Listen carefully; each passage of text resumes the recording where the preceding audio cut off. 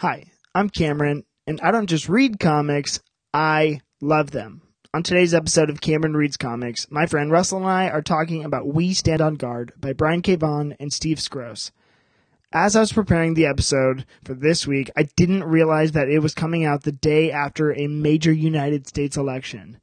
You may know the results by now, but this episode was recorded almost a month ago, so I promise the discussion surrounding the book is not overtly political. This podcast and these stories, for me and hopefully for you guys, are means of escapism, so any viewpoint of myself or my guest aren't meant to sway you or weigh down any of your political affiliations. These are just our thoughts in the world we're living in and how it relates to the message of the text that we're reading. Also, just a heads up, my laptop is old and gets tired, so towards the end of the episode, there's a bit of static that comes up. Your device isn't going to explode. Mine probably will, though. As always, we are going into full spoilers for We Stand on Guard. Consider yourself warned. And remember, go follow us on Cameron Reads Comics on Instagram for updates, as well as maybe leaving us a 5-star rating review on iTunes. Now, here's your summary for We Stand on Guard. The story opens with a family watching the news. Canada has launched an attack on the United States. As the family talks about who could have been responsible, they look out their window to see a drone strike raining from the sky. Both of the parents die, and the two surviving members are their children, their daughter Amber and son Tommy. The story cuts to the future in which Amber is grown and wandering the Canadian wilderness. She runs into a military robot that looks like a dog and orders her to halt. Amber gets rescued by a civilian militia group. As they tend to her wounds, the group runs into another bot. But this one is the size of a building. The militia group is known as the 2-4. Their coordinated attacks help rescue Amber. Her rescue had a cost, though. The 2-4 lost their Superman-obsessed member, Booth. He was shot in the throat by the pilot of the bot that they took down. Member of the team, Kabani, is so angry that she threatens to murder the pilot. The team decides they aren't going to be the one to execute the pilot. It has to be Amber. That will prove whether or not she's a conspirator with the war efforts. As they are applauding themselves for their suggestion in making Amber the one to murder the pilot, she unapologetically murders him. Amber doesn't even flinch at all. The group is shocked. When everyone is assigned jobs, Amber asks what she's going to be doing. Chief just tells Amber, "Welcome to the 2-4. A flashback reveals the conditions of the United States and Canada post-nuclear strike. The USA have been pillaging Canadian homes and terrorizing their citizens. It's an apparent critique on the United States' imperialism and reliance on military power. Amber and her brother fled from the United States military throughout their youth. In the present day, the United States has been placing all-terrain bots that have been manned into Canada. Any Canadians who have been seen tampering with American pipelines are taken into custody. They are starting to get worried about the insurgency caused by the 2-4 and decide to send troops in that direction. The 2-4 take Amber back to their hideout in a seized U.S. military vehicle. I don't know enough about cars to describe it, but it's basically a tank. When they arrive at their headquarters, the team offers Amber a place to shower and just regroup. This is the first shower she's had in a long time. And not long after that, the team finds out that LePage and Chief are lost outside. Chief was scouting for enemy parachutes and runs into some covert military. They don't kill her, they just capture her. When the team goes out to look for Chief and LePage, they find LePage, but not Chief. They hope for her sake that she's been killed because if she's alive, then she's in trouble. When the story reveals where she is, she's being interrogated by a mysterious figure, a higher up in the United States government. We don't know her name, but we know she's powerful. And she's also gruesome. She'll do anything to get the information that she wants. In order to find out where the rest of Chief's team is, she's going to soak her in a pool of gasoline and burn her alive. But there's a catch. It's not an execution. This is all taking place in Chief's head. So, as her human body will be safe and taken care of, her mind will be experiencing the burning of her flesh and the melting of her face for as long as she can hold out. Over and over and over. Back at the 2-4's headquarters, the team is having a hard time reconciling their objectives with their leader in the custody of their oppressors. Dunn decides that he's going to be the new team leader, and that doesn't sit well with Kobani, and as tensions rise, they are about to go to blows. But suddenly, a gunshot goes off, and Amber is standing with the artillery. She forcefully declares that they should put their next move to a vote. Back in holding, Chief has been through several rounds of torture. Because it's taking place in her mind, the government operative can heal her and then set her on fire again and again and again. In one atrocious move, they bring Chief's dad into her consciousness and try to ruin her dad's memory for her. This was Chief's breaking point. Chief gives in and reveals the location of her troop. The officials tell the military to bring their team back into the forest and raid the headquarters of the 2-4. In another flashback, Amber remembers the last time she saw her brother. As a young girl, he sacrificed himself to the U.S. as she hid under the floorboards in a home. Back in the present, the 2-4 is getting all of their gear ready for the invasion. The armed forces burst through the fortress with great ease, and they brought a lot of weapons with them. Their orders are to take no prisoners. The reason that the United States invaded Canada? To get their water. During the invasion, the 2-4 decide that they can't take on this arsenal head-on. They need to get out of there.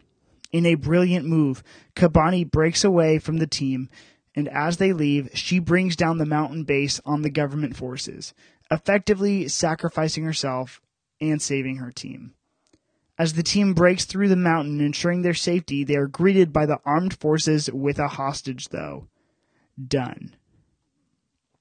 In a showdown between the government and the 2-4, the U.S. troops threaten to kill Dunn if the 2-4 don't surrender. After some hesitation, they ask what the choice is going to be. Should the Canadian militia open fire, or should they surrender to save Dunn? An impassioned Amber yells to open fire. Back in government custody, the chief works in the fields after such a terrible time being tortured. She meets a man as they work in the fields at a POW camp. The man's name is Thomas, and he offers her kindness and tenderness unlike anyone that she's seen recently. Thomas wonders if Chief has met his sister, Amber. Thomas also reveals that the government official's name, or at least the one they call her, is the American. When they asked about Amber, the chief doesn't believe she's in somewhere safe. She thinks that they're back in her head.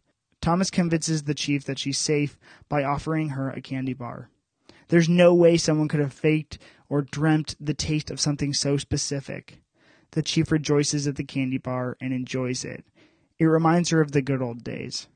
She then apologizes to Thomas because she had met Amber, but she recently just gave away her location. To her surprise, Thomas tells her that if the government is on their way to Amber, then Amber isn't the one she should be worried about. Back at the showdown, the team is arguing. Dunn doesn't want them to surrender. He's willing to die. But before they can act, a giant tank bursts through the mountain and lasers in half all of the U.S. military forces. Who could it be? Kobani. She survived. As they all regroup, they realize that there's only one move. A suicide mission.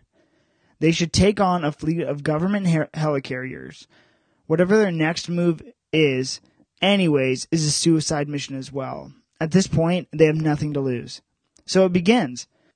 Team member Highway and Amber break into one of the U.S. ships and lay waste to a bunch of soldiers. This victory is celebrated only briefly when Highway is shot in the head by none other than the American. When she threatens Amber with the same shotgun used to slay her friend, Amber opens up her jacket to reveal a bomb mounted to her chest. This really was a suicide mission.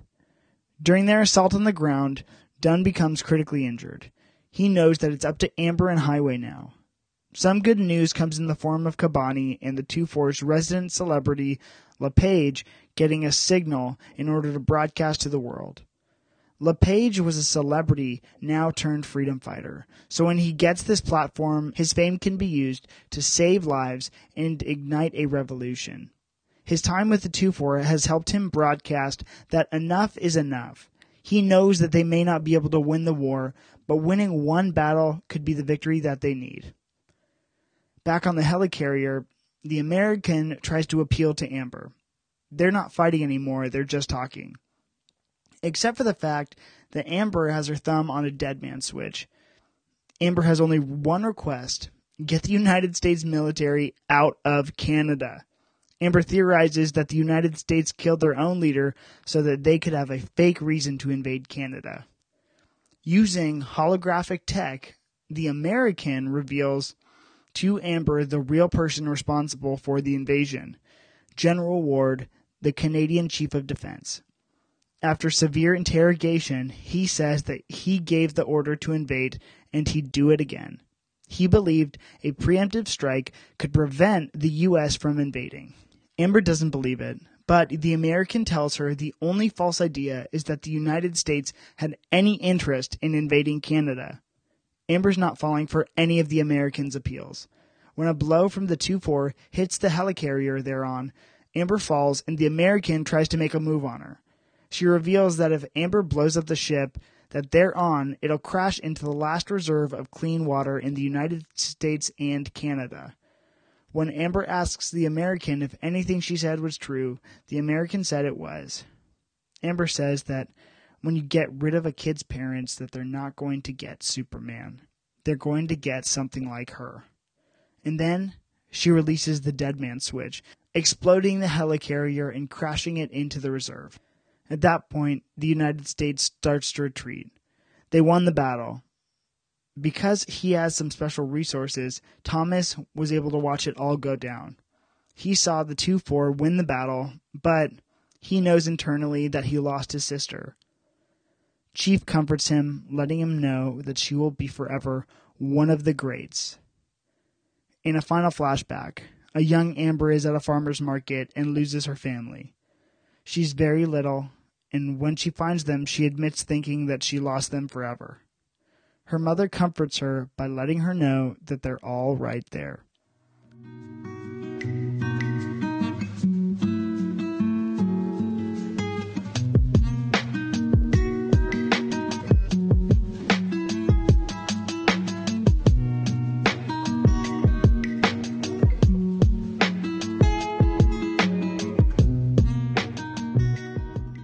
Russell, welcome back to Cameron Reads Comics. We are so glad to have you. It's been a couple weeks without you. I know. I've missed your face. No way. I'm like, my mother told me I had a face for radio, so that's why I started the podcast. That's why we're here. So for the audience, you're welcome for not seeing my face. And Russell, too bad, so sad. Here's my face. So Hey, I like seeing it. It's a nice face, Cam. Okay, so Russell, what did we read this week? We read We Stand on Guard by the utmost Brian K. Vaughan. Absolutely. And actually, before we even start talking about this, I wanted to talk to you about Brian K. Vaughan and how, you know, I really feel like you and I, that's kind of what I keep giving you is Brian K. Vaughan titles, and maybe that's because of maybe that's because of our love of Saga and Why the Last Man. But my question for you, my first question is, like, why do you think we keep coming back to Brian K. Vaughan? Why do you think he holds up so well for us? Yeah, that's a great question. It's probably like more complicated than we even know, right? Like, there's probably just like some aspects where we even miss it, but we know we like it, you know? Yeah. But I think one component, I mean, this is true for Why, this is true for Saga, and in this book right here, that like he takes super situations, like these larger than life situations, and makes them human, you know? So like, as we were talking with Saga, you know, huge space odyssey with intergalactic, all this crazy stuff. But then here are these people, and they're people with hearts and souls and motives and desires, and they're incredibly human, you know, and I think it makes the story enjoyable and readable. And I think it's the same thing with this book. Like, the characters all have, it's like, 6 issues, so you have a limited background, but they all have these backgrounds and they all have motives, and they're just people at the end of the day. That's one thing I love about his ability to make human situations that seem like they shouldn't be that human. Yeah. Yeah. Well, yeah, even especially with a book like this, and I was explaining it to people because I was texting this girl I'm dating, and I was like, texting her, I was as something about this book, and I was just like, oh, this is, what if the United States invaded Canada, and then she actually gave me her fan theory on why that would happen, and I was like, you kind of nailed it pretty close. But she was like, it's the year 2023, and so she painted a picture for me there, but anyways, talking about We Stand on Guard, I think you're right, and I think he just satiates this appetite that we have for this content. I don't know. He does it better than a lot of people. I'm just so impressed by him. Yeah, and there's always some deeper component, and it's pretty clear if you're looking closely, of the commentary that's going on. Sometimes it's subtle, sometimes it's more obvious. But I like his ability to creatively think through how can I apply situations in the real world today that people go through to this crazy fictional story. And I feel like all of his characters and like the way he does that are so distinct to him, because sometimes, and especially with a book like this, I felt like this one nailed it better than a lot. I don't know. It really was his style. I think that this one his characters were always so distinct, his style and his big bombastic moments. I actually looked him up and kind of, because Russell and I were talking about this based on this story, is he Canadian? And the answer is no. He's actually from Ohio, which I think we'll talk about later with the Superman stuff. But he's from Ohio. And then he said when he was in high school, he decided he wanted to be a writer based on, for my comic book fans, Peter David's Hulk run, which I'm like aching to read. Anyways, read Peter David, everyone. But he went to New York, NYU, Tisch School of the Arts, and then he was studying film writing for film, and that's kind of where we got to now. And so when you read his style, I think number one, we noticed that it's so adaptable into being big cinematic storytelling, but it's also just it's big and bombastic in a very cinematic way that translates so well to the medium of comic books, So yeah, I definitely agree that there's certain moments where a BKV thing's about to happen, but you never know what it is. You just know that it's something, and so I definitely agree with you in that bombastic sense. Yeah, it was just this book was filled with so many splash pages. I was like, whoa, this is kind of crazy, Mm-hmm, yeah.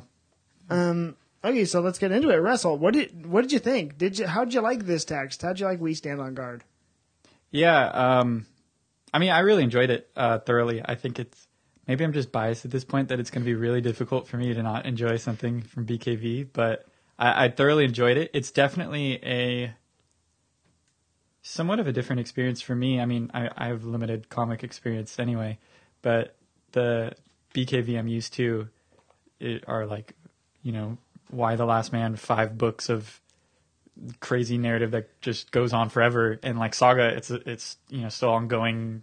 It's so much. He can do so much with the world, and here it's the challenge is you're limited by the pages, and so I thought it was an interesting read because it was severely different in that sense. That it's the challenge is how much can he tell us about this world, about the characters in such a short amount of time, and at the same time craft a cohesive narrative. And so I think I was pretty impressed by that for the most part. Yeah, and I think a lot of story was told within only 6 issues. I don't know if you just said it on the pod or just said it before, but if it took you more than 2 sittings to read this, then that's on you, because it's pretty direct. It's pretty easy read, So I think his ability to fit so much narrative into such little, I guess, content, the amount, was really impressive. Yeah. I think even with that, there's sort of a sense of mystery because you don't know a lot, that the character progression, it's not as logical. It's not as predictable. It's okay, we have this Amber character. What is she going to do next? Oh, interesting. That's what she did. And you're learning things about these characters without too much of a background about them, And so I enjoy that too. There's an element of kind of suspense built within that. Yeah. Yeah, absolutely. And I really liked, actually, that's a question. Here's my next question is, how did you feel about Amber? Like, her arc was very, like, she was, I don't know, I feel like she was the protagonist, but it also felt like she wasn't really the protagonist. Yeah, who's the protagonist? Right, exactly. Maybe they're all sort of protagonists. Maybe no one's a protagonist. Maybe just. Amber is definitely the central figure of the story. So, in maybe the classical sense, the protagonist. Right? Yeah. I thought she was such an interesting character because you get all sorts of sides of her. Like at the beginning, I think she's gonna die at the beginning. She's like saved, right? Like, oh yeah. Like, you mean the robot dog oh, okay. is going to, if she shoots at it, it's like, present your ID card. She shoots at it and then it's about to like blast her and then she's saved, right? But she also says, "You speak terrible French." Like, boom. And I was like, whoa. It was a good I'm like, line. that's a really important line that you were leaving out. Yeah, I'm sorry. That is an important line. But so off the bat, you're kind of like, oh, is she clueless? Like, she almost just died at the beginning. Like, what's going on? Is she reckless? What's going on? And then you see her like morph to eventually like at least the head planner at the end, maybe the leader of this group that she's only known for like a day and a half. Yeah, I feel like this story takes place over 2 days. Yeah.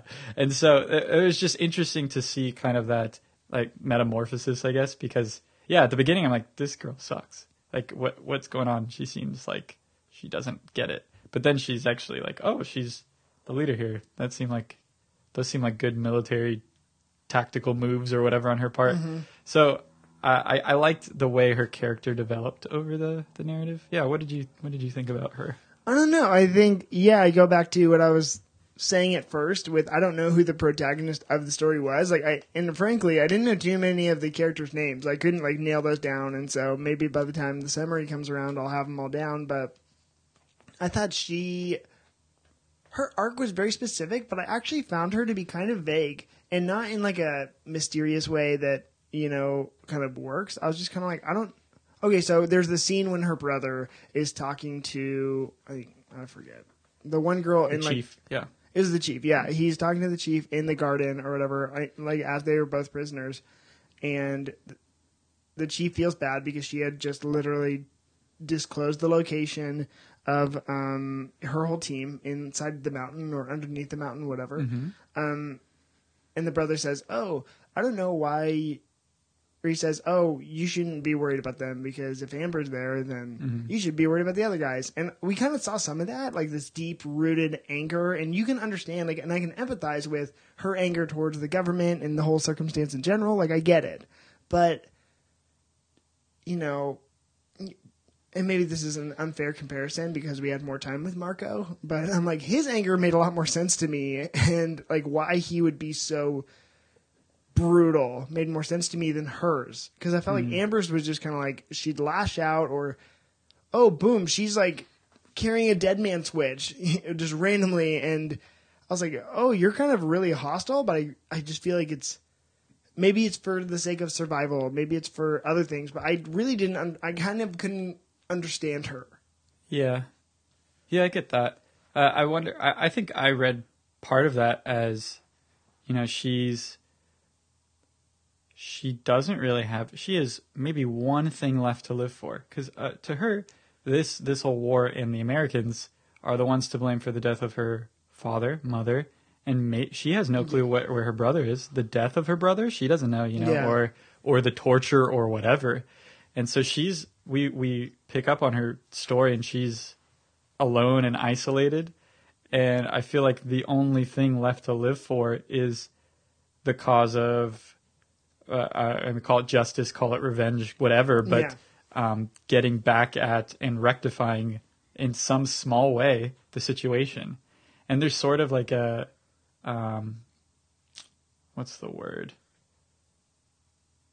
Where like you're, everything's going to go bad in the end. Like everything's going to be, you're going to die in the end. I want to say like nihilism. Yeah, thank you. Okay. Exactly, yeah. She's kind of like a nihilist in that, like, I think she even realizes like she can't just win the war or something, but she's like, hey, I can take this suicide vest and go blow up this huge part, like this huge, I don't even know, sky base or whatever. Yeah. We're like literally, it was sci-fi mumbo jumbo, like the transportation, but that's kind of the fun. Like, I know that's also the most fun. Yeah, exactly. But to her, that's like, that's enough. That's what I'm going to have. So it is reckless. But I wonder if it's just because like, she has nothing going for her. Yeah. You know? And I don't know. Like, this is bad. I realized after I asked you that question, I probably should have asked you this one before because I was like, okay, let's get into deep character stuff. But I guess, we love the way Brian K. Vaughan, plots out his stories and his pace and, how his use of time. And, this was obviously a broken timeline. But how did you feel about the intro of this text or this story when it kind of painted a picture where, wow, this is going to be about a family. And then automatically it went to, boom, like this, I guess it's a soft family moment. They're all together. Parents are trying to explain what's going on in the world to their daughter. Then they look out the window and they are getting fired on. The dad dies, tells the son to take care of his sister. And it kind of launches from there. How did you feel about that? As opposed to, lately, I've been reading stories, or especially for the podcast, that have just been like, boom, we're dialed up to 11, we're going now. How do you feel about this kind of Brian K. Vaughan pace? Because I feel like that's very true to who he was. Yeah. That's a good question. I think it feels super necessary to kind of see the somewhat peaceful start, or that things were at one time normal. So your characters have known normalcy. They know what that's like. Ooh. It's not like, I don't know, In the Road or something where like the kid doesn't even know what normal is because he's lived in the apocalyptic time the whole time or something. What is this? What are you referencing? Cormac McCarthy's The Road. I'm not that deep, Russ. It's okay. I'm like, if there's a comic book adaptation, I'm there. There's a movie. I'm gonna check out the movie though. It's got Aragorn in it. He's the lead. Oh, like Viggo Mortensen? Yeah, exactly. Okay. I'm like, I can name actors.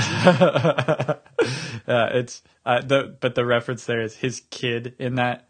I'm pretty sure like has only known the apocalyptic world. Yeah. Right. And so it's kind of, I thought it was necessary to like see the beginnings that at least these kids have seen normalcy, And we see that, I think it's consistent too with Why the Last Man. It really is, the first issue is kind of a countdown for everything that's about to happen. Right. And I think, and that's why it rang true, like I said earlier, just stylistically, it flows with his body of work where he kind of gives you a hint.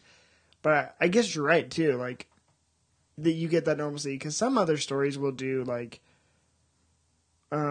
work their way back from, the big bombastic thing, and they'll work their way back to normalcy, as opposed to knowing what the world was like, this thing happened, and then trying to, I guess, to seek that out or rectify whatever's going on, either to themselves or to the world. Yeah, that's a good comparison with Why, I think, too. It's very similar in that style. It's kind of, this is just done in way fewer pages, right? It's like 2 pages of normalcy versus the kind of full issue countdown. Mm-hmm. One thing that I did notice this time reading through that I really liked was actually maybe before the first page, I guess, the listing of the Canadian national anthem. Yeah. And with the We Stand on Guard, the final We Stand on Guard just like highlighted and stuff. I don't know why, but this side too, I like that stuck out to me as like, first of all, it's interesting that to like pay attention to a line in any national anthem, because who actually pays attention to the lyrics in their national anthem and like thinks about what they are about? Oh dang, you're messed up, Russ. I know all the words to Star Spangled Banner. Yeah, but like you're like, oh friggin'. Yeah, right. Give me even like you have to say. I can't even pick out. Say, does that Star Spangled Banner yet wave? Yeah, like what's happening? O'er the land of the brave. Home of the brave, Russ. By the way, that word's o'er. Yeah. So that should tell you everything you need to know. Dang, Russ. Like, anyways, transitioning out of that one. I was going to ask. Well, you did. I think I'm curious. What were your early page? Was it just the Why Last Man comparison and stuff? The introduction.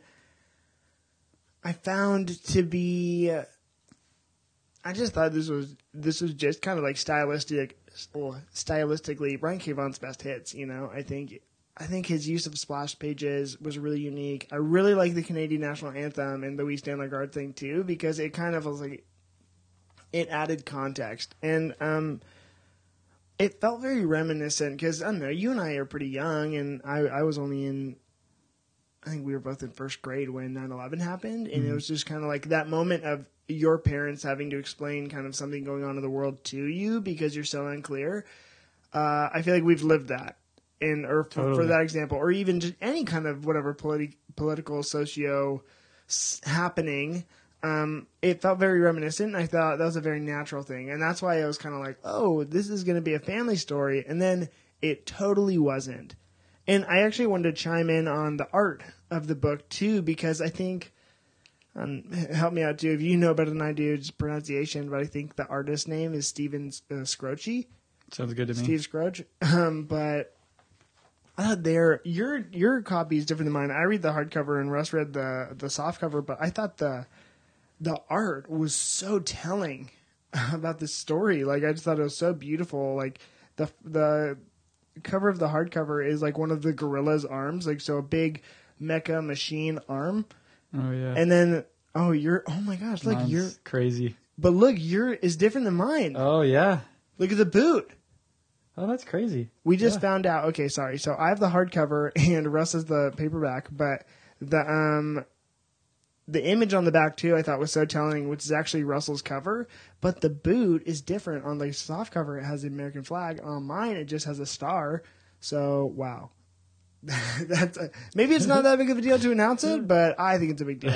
I just thought the art was very cool and very, like, I don't know, ominous. And so, with the intro being what it was, you know, I compare it to everything else I've read by him. But I also thought that it was, whoa. You know what I mean? I feel like we weren't set up, and it caught me off guard, which is kind of good.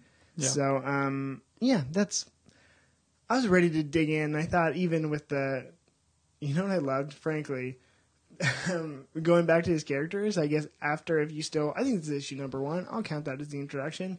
When she meets the French actor, and I like read this with I Google Translate because I don't know French. And so he says after they saw, like, there's the little dog that came, then there's the big, like, gorilla thing. And he was like, oh, yeah, like, merci beaucoup, but I almost peed my pants. And I was like, and it made me laugh. And I was like, I like that guy a lot. Yeah, I like, that was probably one of my favorite characters, just because I love the idea of, hey, if, like, there's just this crazy war, and, like, well, then none of the things that used to matter, right? Meaning, if you were a movie star, who cares anymore? You're in a crazy gnarly war. So maybe now that guy is just like part of the war effort, you know? Yeah. And so I kind of liked that character just for that kind of weird creative reason. Yeah, and I thought their use of him was very fascinating. And especially, you know, how you see the American getting all, whoa, he's with them, blah, blah, blah. Like, it was wild. And I was like, oh man, you know, you don't think about it, but then we see it on a daily basis. You know, celebrities taking a political stance or something and using their platform and maybe using that to motivate people in any sort of direction, which I thought was very unique. Yeah, totally. Who was your favorite character then? That's a great question. I think there's, you know, it's this one for me. It's pretty hard to pick one. One of the characters I really enjoyed was the brother. Yeah. And I like the brother because he's a side character, really. But he has like, 5 lines. Yeah, but he's like pretty important. And I like, one of my favorite scenes, I think, is the one where he's sacrificing himself for his sister. And that being very telling for her narrative moving forward. And also just his kind of place as he sort of represents one of these people who have been captured in the war effort. He's like not like a failure, but you know, he failed to, like, he was captured, like he lost. He's a loser in a, not like he sucks, but like he lost and then he was captured, but he's still an advocate for the effort and he's still paying attention and tracking it. and seeking to track his sister even in captivity. Yeah, and even to the sake of putting himself in danger for that, because some of the, I guess, tech or whatever that he had was not allowed. Right. And it was dangerous. Exactly. Yeah. And and he seemed like you get these really small pieces of his character and what it could have been like, his relationship with his sister, that he's probably a pretty smart guy, that he knows how to convince the chief that they're not in a dream simulator by giving her the candy to eat. Like, oh, you can't fake the taste. Just like a small moment like that was like, I thought pretty cool. And that he was kind of able to have a connection with, the Amber of the past as a sibling, but then also to experience the Amber of the future all the way up to her death through the chief there. That was like the connecting factor. So yeah. I kind of just like that component of it. And, it's really nice to see. He was maybe, and I guess maybe this is an outlier in Brian K. Vaughan's body of work, and even some other indie comics just in general, but you never quite get a consistently, like, morally upright character. I'm like trying to think. And even in Saga, we had some, characters lash out and were human and normal, but in even in Why the Last Man, some characters are human and normal, and like they're imperfect. But it was nice to have in such a war torn book of really sorrow. And I would argue that the ending of the story isn't a happy one. To see such a morally upright character and kind of be a compass and like an anchor into some part of humanity, that being her brother, I think was so useful, and in its minimal time in the text too was really special. Yeah, I agree with you. And I think you're right in saying, I didn't see anything that he did wrong or was scummy about or anything. Yeah. He's like, here's a candy bar. Yeah. And it's like, and also he's just like a side character in prison. It's like, that is pretty interesting that's the person you choose to make the pure figure is the one who kind of doesn't have an impact on the direction of the story necessarily. Right. Mm-hmm. Yeah. Mm-hmm. And then, I think my favorite character was the American because, she's also very reminiscent of a DC Comics character. Russell, have you seen Suicide Squad? The movie? Yeah. Yes. It's very like Viola Davis in Suicide Squad plays a character called Amanda Waller, and I think that there's a heavy draw from something like that. It's just a character that really kind of knows.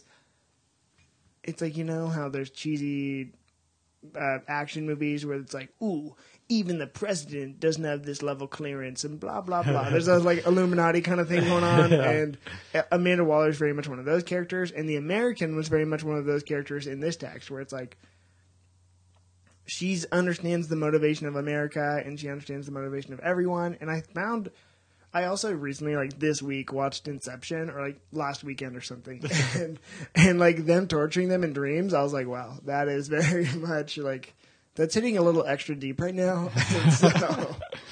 and so to be able to see that happen, I just thought that character was very interesting, and like to find out, which I thought was kind of cheesy, but really like well done, I think. To find out that she was once Canadian too. I was like, ooh, that's very... I like that a lot. I was about to ask you how you felt about that. I was like, I don't know. At first I was like, like really? Like we kind of had to do that. But then I think it was the right move. You know what I mean? And so to see, I think that very ending moment too with her and Amber at the end on the, Hullabaloo ship, that sci-fi, all of it. I like Skybase. Yeah, like literally Sky Captain the World of Tomorrow ship. And they're on that, and I'm like, I just thought that interaction was really well done.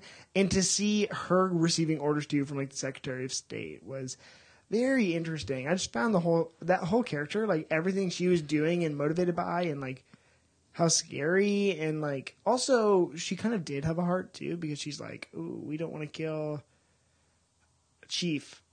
After she had given up that information that was so personal, but it was also super scary. And she's like, oh, what they were using the dream machine to do was so messed up. And so, I don't know, I feel like in a very same way, my infatuation and my love for Prince Robot the Fourth and Dango is very similar to this character too. I'm just like, I think Brian K. Vaughan does villains so well. And I'm just like, ooh, what are you going to do next? I'm always paying attention to those characters, you know? Yeah, they're complicated. Yeah, she was a very complicated character. And I think she was intentionally, like, it's super ambiguous, you know? And you don't know, like, even at the end where she's like, oh, well, guess who actually burned down the White House? It was this Canadian, whoever the heck it was, you know? Mega General of Canada. Yeah, and then Amber's like, you're lying. And then it's like, well, maybe. Who, you know? She's had that ambiguous factor kind of just revolving around her. And I do love that, you raise there's some interesting things to think through of like, okay, she's like kind of the worst because like at one point she goes against the protocols and says like, run this program or else, and it's not legal to do it or whatever. Yeah. And then, so it's like, oh, that's so messed up. But then it like works out for her. And then, like the chief is just sent to like the labor camp. She's not like executed or something. That's what it sounded like was going to happen. Yeah. And so like, and then she's like, play her some peaceful music. And it's like, what is your... Like, you literally just said that chick's face on fire. Yeah, exactly. It's like, is she... You have compassion, sort of, but like you super also don't in some moments. Like it is very hard to track with, and there's something that's again pretty human about that, right? Yeah, and I just thought, you know, and villains are always super interesting. I don't know. I love the heroes, obviously, and we'll get into that when I talk about favorite moments. But this villain I thought was really well done and very complicated, and I just really liked the arc that this character went on. So, that was mine. So, Russ, I guess next question: what's your favorite moment? What was it? Yeah, one moment. This is kind of like a smaller moment, but to me, it felt like significant. And maybe this is just like some stuff that I like think through, or I like.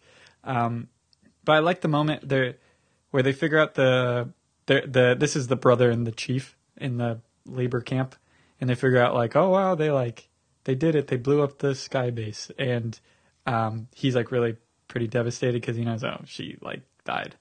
And then the chief comes over and says something along the lines of like, you know, she's going to be remembered as a war hero. Like she's going to go down in history. Like she'll be glorified in history for her efforts, you know? And I really like that moment because to me, that kind of raises the question of, a few questions, but one, it's like the disparity between motive and result, you know? Cause I don't think Amber's motive is to be remembered in history, you know? Yeah. But maybe that is her result. Her motive is really just an act of vengeance, maybe. But then the result is now she's like a war hero for that. Maybe she is remembered in history, you know? And then you think about her brother too. It kind of raises the question of like, what's the importance of a legacy? What's the importance of achieving glory? Because for her brother, it seems like zero importance because she's now gone. I would trade a legacy for her presence with me right now for 5 minutes, you know? And I like that. I like that idea. Maybe part of that's like the Hamilton musical, who lives, who dies, who tells your story. It's like, but I like thinking through that of, well, what does it matter if she's going to have a legacy? What does it matter if she achieves some sort of glory if it ended her life and she can't experience it and her life is cut short because of that? You know, it's an interesting question. I think an important note on that too is the intention of a legacy, and maybe I think there's an argument to say that most notable figures in history aren't necessarily trying to. This is for Amber especially, but I don't think she's trying to be remembered in history. She's motivated by an idea and a cause, and that is maybe more important than, you know, well, obviously to her, but to the point of her legacy in general, is that she died for a cause. And that's reminiscent, again, of Saga. If you guys haven't already listened to our 3-episode series on Saga, go check it out. But for this one, it's we're obviously very reminiscent because it's the same author. Anyways, that's just a quick plug. That for her, the idea of an idea being the most important, and you can't destroy an idea. They're so dangerous. They're so deadly, and to the point where someone's willing to live or die based on an idea. I think when you think about characters in history is we don't remember them for wanting to be famous. We remember them for their uprightness and what they stood for. And so I guess going back to Hamilton, because that's obviously, while we talk about the American invasion of Canada, we also talk about the foundation of America in rap form. But, them just standing for an idea, I think, is very important. And the intention of a legacy, because whether or not someone intends, their goal is not necessarily to be remembered, but it's for the idea to be remembered. Mm-hmm. Yeah. Yeah. I mean, that's a great point. And then with that, yeah, it's the question of how important is the idea? You know, like, can an idea be important enough to die for? So. Dang, we're getting so deep right now. It's like, maybe. Yeah, probably, right? Yeah. There's something, it's like, their idea is worth, sacrificing for in worthwhile things. Uh-huh. Yeah. But I'm curious, if you were to label Amber's idea here that she's dying for, what would that be? Because I feel like that's like, we want to answer that's that what's really, like, because, I mean, if you go to, like, Hamilton or something, it's like, life, liberty, and the pursuit of happiness, protect the individual rights, or whatever it is, Man, Russell's about to sing for us. But, like, for Amber, I feel like she's standing for something, or a couple things, but also, I think hers is really vengeance, and that's why we were kind of struggling with maybe her being a protagonist, and I think maybe that's one of the reasons that I kind of was unclear about her. That's an airplane going by if you can hear it. But with, I think her idea is that you can't, like, I think the number one biggest motivator for her was, like, vengeance. First and foremost. Like, you guys killed my parents. What else did you think was going to happen? You think I was going to go down easy? Why does the United States think they can take? And I think a lot of this was a big commentary on, like, American imperialism and just trying to... Oh, totally. And I think it was going against that idea. I'm like, why did you think you could do this to us? Or the path that you're going on, you are now... And it's revealed later in the story that America's main motivation is through, because they used up all their natural resources. They are now going to Canada and trying to take theirs or use theirs. So I don't know. I think maybe it's like, maybe her stance is kind of the anti-American way, and maybe that's worth dying for the sake of prosperity of all nations, but even more so to her, something even bigger to her, for the sake of her family still being alive. Yeah. That's good. Yeah. That's what I think of. Yeah. It reminds me of, it feels like, to me, one of the things that's going on too is, like,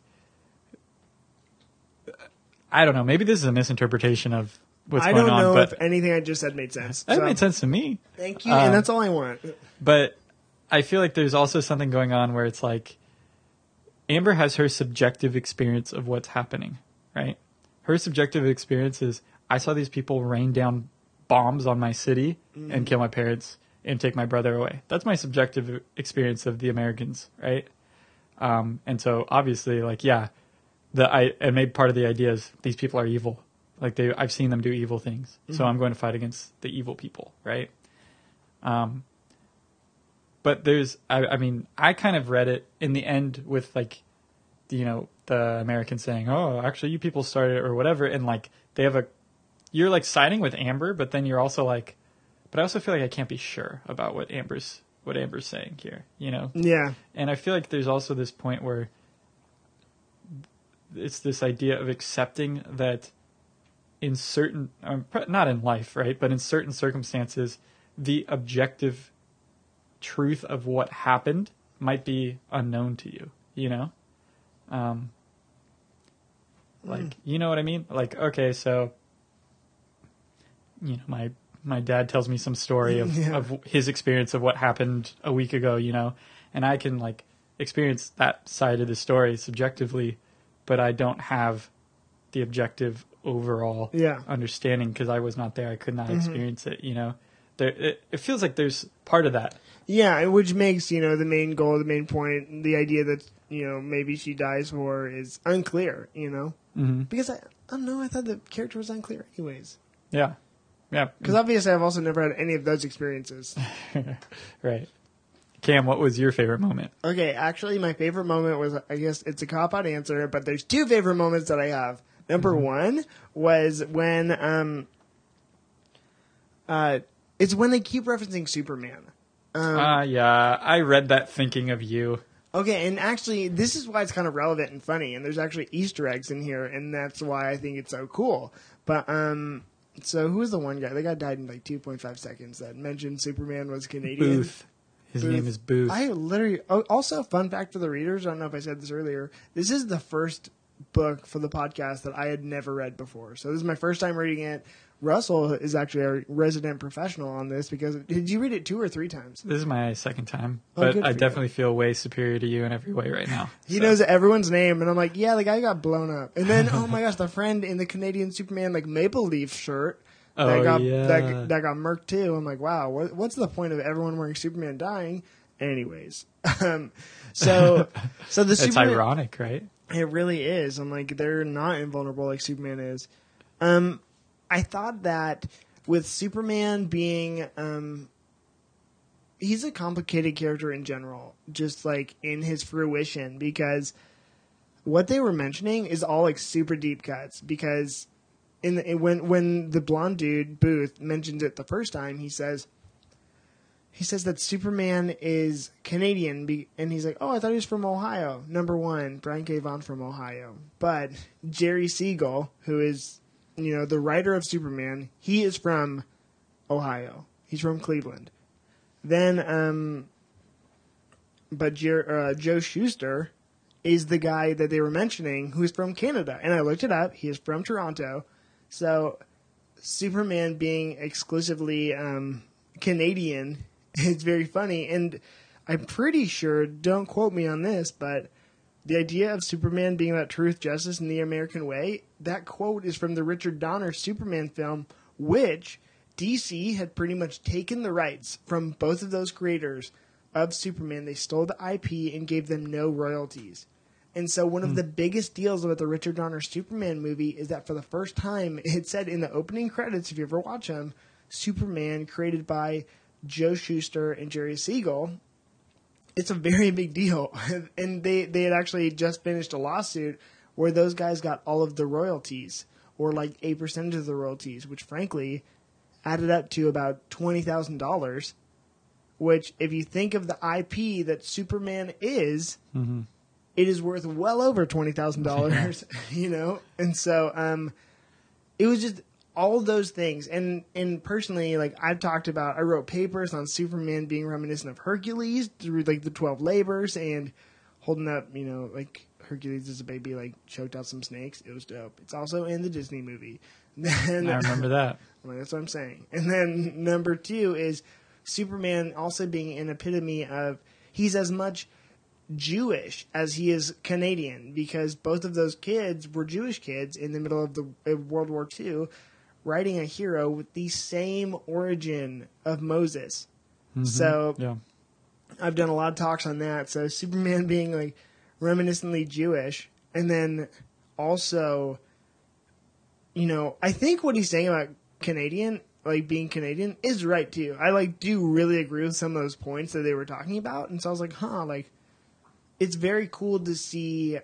With all those deep cuts, that's all super special to me, and so with all those points being true about Superman being Canadian and Jewish for all intents and purposes, I thought it was very special. It was very neat to see, like that being referenced by Brian K. Vaughan, who actually references Superman multiple times in Ex Machina, which is another series he did. And then being mentioned again by The American, when she's talking about why are we always so obsessed about the messianic, fictional hero. She's like, Superman doesn't exist, right? And I just thought that, I don't know, I thought it was very tasteful. So yeah, I liked it. That you said, so were those the two Superman moments, or did you have another No, non-Superman? that was my favorite. The two parts. Okay, got It was it. like, yeah, I was like, both times he's mentioned, I Uh-huh. just really liked it, and in episode 6 of the podcast, my buddy Jack and I talked about just like your culture, like validating other parts of your culture. So, you know what I mean? Hip hop referencing superheroes. I just think I'm getting validated in two mediums that I adore. You know what I mean? They're validating each other, and so I think this, while it being a comic book, the idea of this comic book referencing just one of the true pulp heroes, like, of the entire medium, the medium defining, hero, frankly. I think that was very special. And that's why I was like, ooh, and I was so drawn. And then it's like Easter egg layers. I'm like, yes, I'm just about it. So Yeah. that was my favorite moment. Now, Russ, I guess I got like 2 more questions for you. How do you feel about this story being accessible for new readers, and how accessible do you think it is? Yeah, it's. I mean, this is kind of how I felt about Saga and Y as well. That these are new stories, so they're pretty accessible because you don't need to have any background knowledge really. I do think that they require like an open mind to some extent. Like, there's certain ideas that you need to be able to be okay with, and at least you should be able to allow something provocative to be said to you, and for you to not get like super offended or something by that. But I think besides that, it seems pretty accessible to me. Yeah, and I think it does. And I think most texts and just content that you're receiving should require a critical lens. You should be critical. Just think. I don't know. Just think through.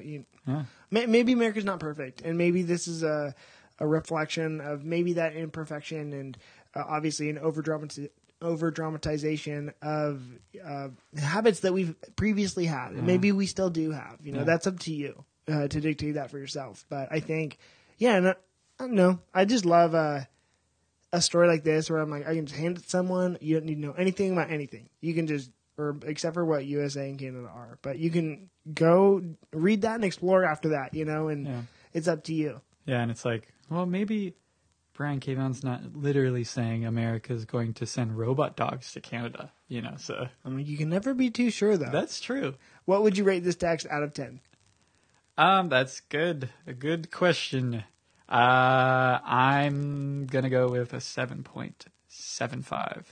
Wow. I think you're higher than I am. I think, honestly, I'm like a 7, just clean 7.0. I thought it was good, not like the best thing I've ever read, but it's hard when we've read his entire body of work, and I think that we also are kind of spoiled in what we kind of receive. We're spoiled in the fact that we are reading this long form and not month to month. And I think all those hits would hit differently if we were reading them, on that kind of timeline. Yeah. So clean 7. I think you were more than me for Saga, but I'm more than you for this one. And eventually, I promise, guys, we will do a Why the Last Man. But in the meantime, next time Russell's going to be on in the next several weeks for you guys. I gave him the Exit Stage Left, the Snagglepuss Chronicles, because I read that and it coughed me out. It coughed me. It coughed me off guard. That's a great expression. Like you were so caught off guard that you just let out a cough. In these day and age, coughs are dangerous. That's true. Oh that's a very provocative statement. But Snagglepuss caught me off guard. It was so good. And so within the next several weeks, I gave it to Russ. He's going to read it over. We're going to talk about it. Make sure to tune in next week. And then as always, follow us on the Camera Reads Comics Instagram to find out what I'm listening to and what I'm reading. Alrighty, well, see you guys next time.